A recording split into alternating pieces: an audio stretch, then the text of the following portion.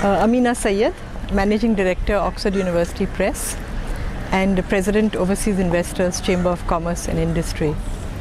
Well, to talk about women in the literary world of Pakistan, I think they play a very important role, a key role in many ways, and in every field, whether it's fiction, non-fiction, in all the genres, and poetry, people like Fahmida Riaz, Kishwar Nahid, Atiya Daud, are leading poets who have actually brought a new sensibility to writing.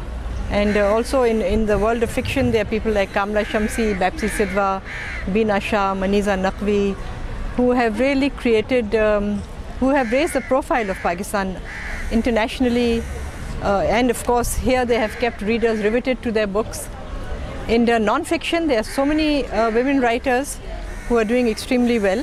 Rukhsana Ahmed writes short stories, but Aisha Shahid, who has written about domestic workers of Pakistan, Sabah Gul Khatak, who's also written about domestic workers, and there are women who are writing on history, on politics. So I think they play a major role in Pakistan, and I think they're doing their bit in promoting awareness and knowledge of Pakistan around the world, and making people interested in books and reading.